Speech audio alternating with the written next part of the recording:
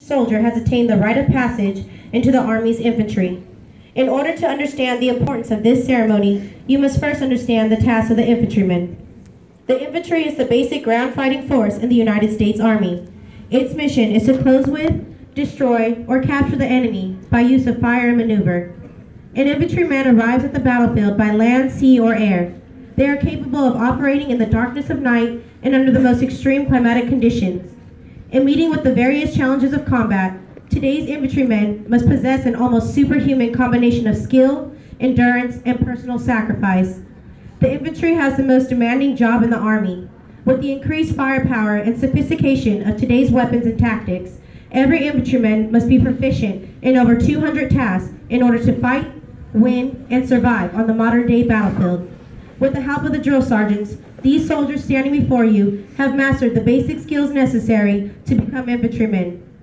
The task of the drill sergeant is to mold ordinary individuals into highly trained, highly motivated, and well-disciplined soldiers. Once the Army's non-commissioned officers have accomplished this, these young men are no longer ordinary individuals. They are America's finest. They are the infantry.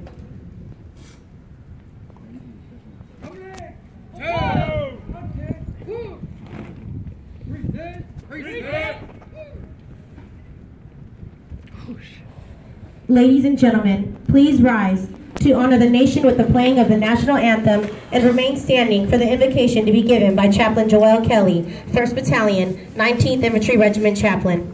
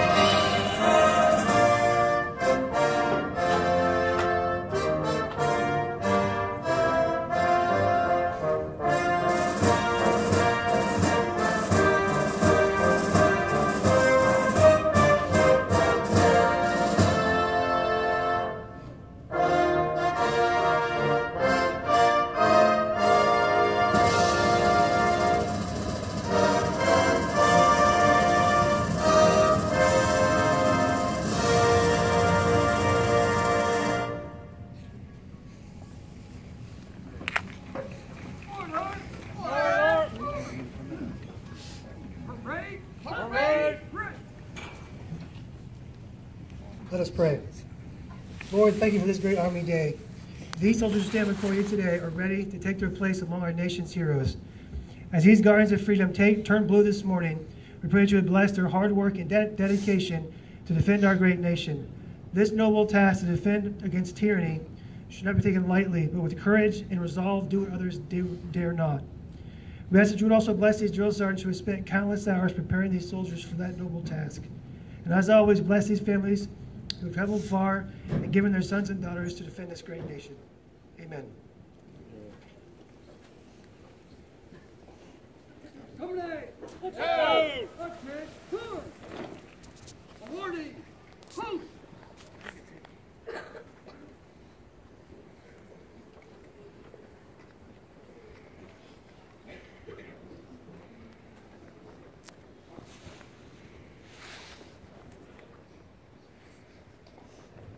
Ladies and gentlemen, please be seated.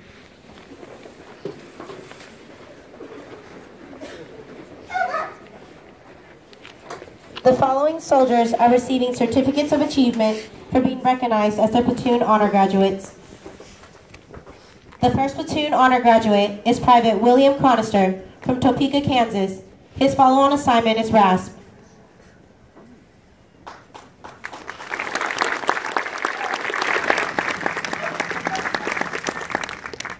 We ask that you hold your applause till the end of the handing out of the certificates. The second platoon honor graduate is Specialist Marco Gambruno from Loomis, California. His follow-on assignment is RASP. The 3rd Platoon Honor Graduate is PFC Henry Mascow from Olathe, Kansas. His follow-on assignment is SFAS. The 4th Platoon Honor Graduate is Private Sam Trekkie from Wayne, New Jersey. His follow-on assignment is SFAS. The soldier with the highest PT score award goes to Specialist Ethan Garrity from Geneva, Illinois. He is receiving the Army Achievement Medal for scoring 300 points on the Army Physical Fitness Test, the highest in the company. The test consists of 2 minutes of push-ups, 2 minutes of sit-ups, and a 2-mile run, with each event worth 100 points. If the soldier scores at least 100 points in each event, then he is awarded extra points in each category exceeded to result in his final score. Specialist Garrity's follow-on assignment is SFAS. Private David Cundiff is receiving the Army Achievement Medal for earning the Expert Marksman qualification by scoring 40 out of possible 40 with the M4 carbine rifle during basic rifle marksmanship training. His qualification score was the highest in the company. His follow-on assignment is airborne. Ladies and gentlemen, please give the awardees a round of applause.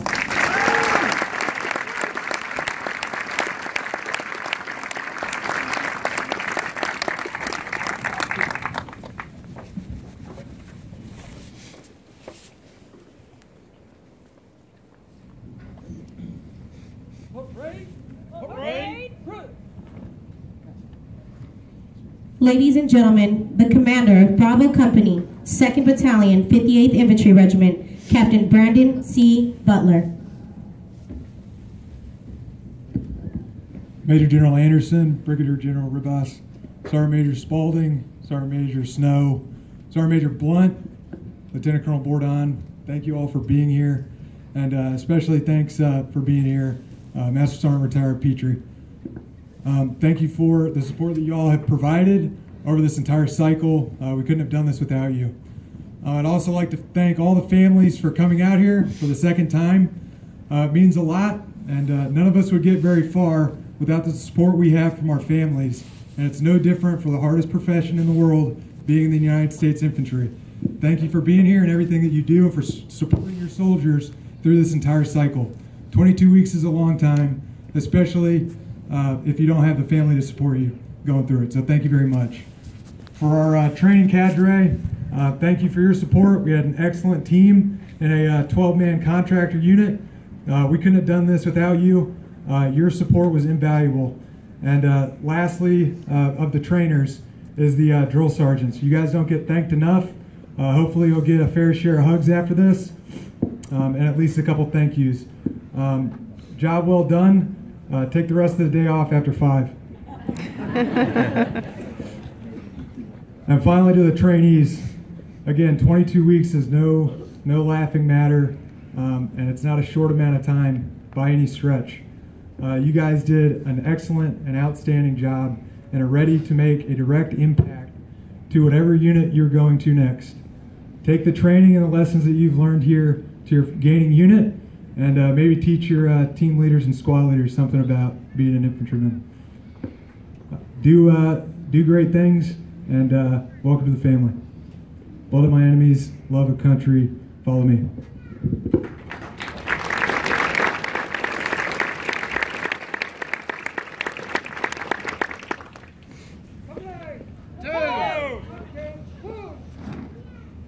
Legacy soldiers, move!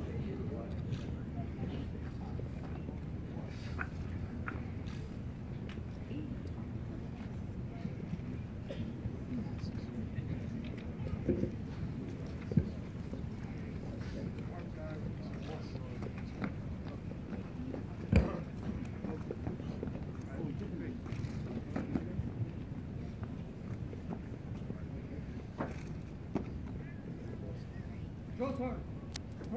Turn blue.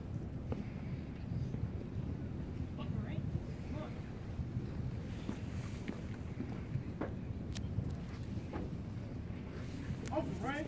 Whoa. Up right. Left. Up right. Up.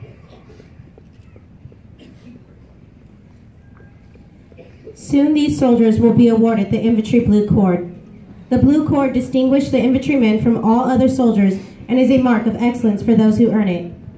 Today you will witness a special moment in history. Some of the infantrymen standing before are called legacy infantrymen. This is when a family member was an infantryman during their time in service and are now passing the Blue Cord onto the new generation. The previous generation is now entrusting the new generation to pick up the call to defend the Constitution of the United States, the American people, and this great nation we call home. Ladies and gentlemen, at this time, we ask that only the family members that have been identified as legacy members move forward to the front of your infantrymen and present them their Blue Cord.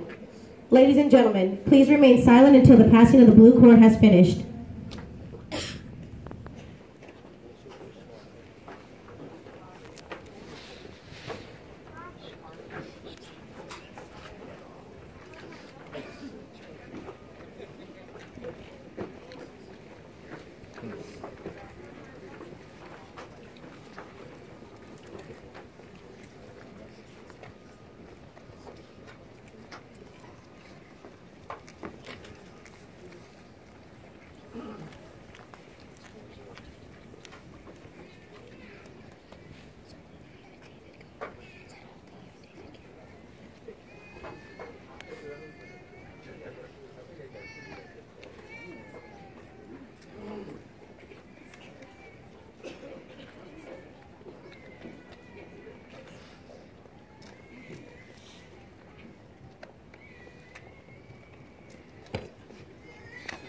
At this time, family members and loved ones, please feel free